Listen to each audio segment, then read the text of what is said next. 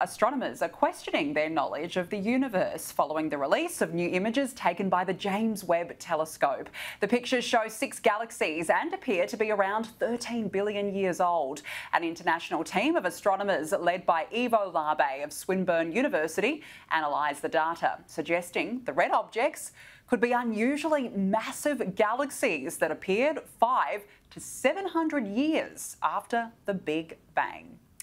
And Ivo joins me now live from Melbourne. Thank you so much for joining us. So take us through exactly what has been discovered here. It's pretty amazing, actually. So when we look at the early universe, because we're looking at very distant galaxies, so we're looking back in time.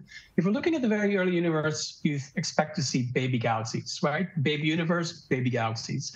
Now, galaxies are supposed to slowly grow from small to big, and they don't really get big like the Milky Way with 100 billion stars, until 14 billion years. And so now we're looking at the early universe, and we see baby galaxies with tens to 100 billion stars, basically as many stars as the Milky Way. So there seems to be a fast track that creates monsters really quickly, and that breaks all theory. That's absolutely incredible. Can you give us an idea then of just how big these potential galaxies are? They're really bizarre because big doesn't mean that they're large. And so the way this works is that we find baby galaxies in the universe. So imagine going to a kinder and you see babies of a 1-year-old, and you would expect that they're 5 kilos or 10 kilos, but they're 100 kilos. And they're not just 100 kilos, they're truly bizarre because they're like 7 centimeters tall. So we're talking about the tiniest, but at the same time, most massive babies you've ever seen. What a fascinating discovery. I've got to ask though, why has it perplexed some astronomers? Well, we have observed the early universe for quite some time now with a Hubble Space Telescope, for example, for about 20 odd years. And so we thought we had a pretty good idea about what baby galaxies look like. But it turns out if you look at a different wavelength in the infrared, and this is basically, JWST's superpower is to observe at infrared wavelengths, then you see a whole different side of the galaxy. You see essentially what it was hiding all along. It's like lifting the curtain.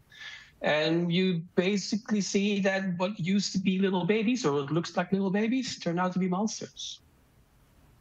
Yeah, it is like lifting the curtain. It's a really great analogy.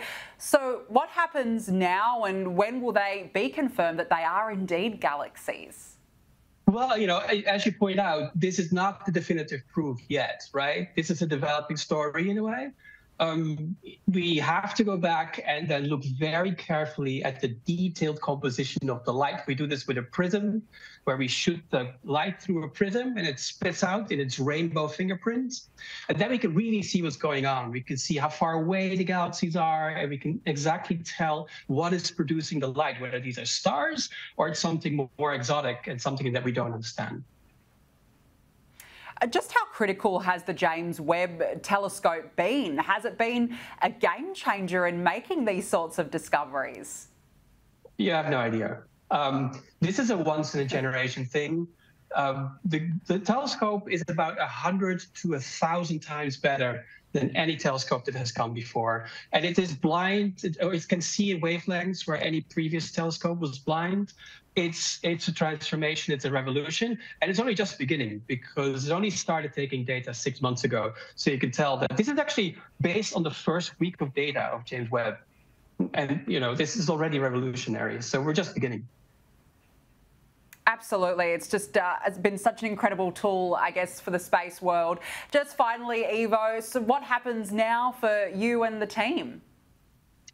We're still getting our heads around this, but as you can tell, these are only 6 examples, and they have yet to be confirmed. So, but there must be many more of them, and so we're putting the telescope through its paces, and hope to find many more.